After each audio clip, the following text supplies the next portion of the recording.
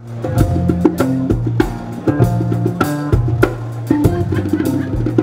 think it's a very vibrant occasion, one where you see an opportunity for citizens at all levels in the community to actually engage with government, to engage with senior officials in the country.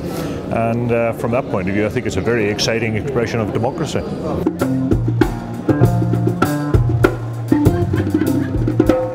One moment. No, that is definitely a challenge. I think actually it was when the President spoke at the outset and he laid out the reasons why these sort of things are important. And I think from my point of view, never having heard the President speak previously, I thought that was a very powerful expression.